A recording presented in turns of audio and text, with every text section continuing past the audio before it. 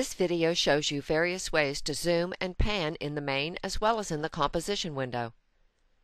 After you have scanned or opened a document, the first page will be displayed in the main window. In most cases, you will be able to read the text on a standard A-size page without having to zoom.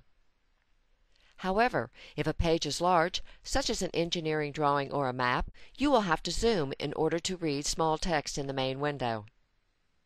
Use the zoom sliders to zoom in the main and composition window.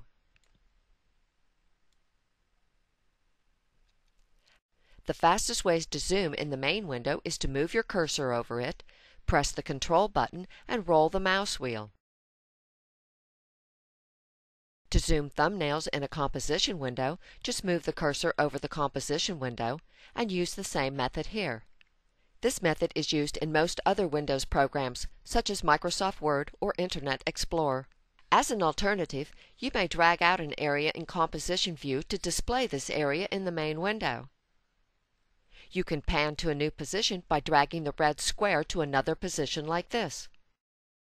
To browse pages, use the Page Up and Page Down keys on your keyboard.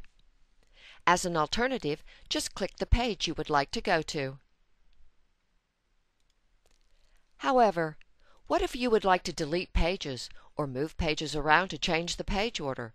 Don't go away. We will show you how to do this in the next video here at PixEdit.com.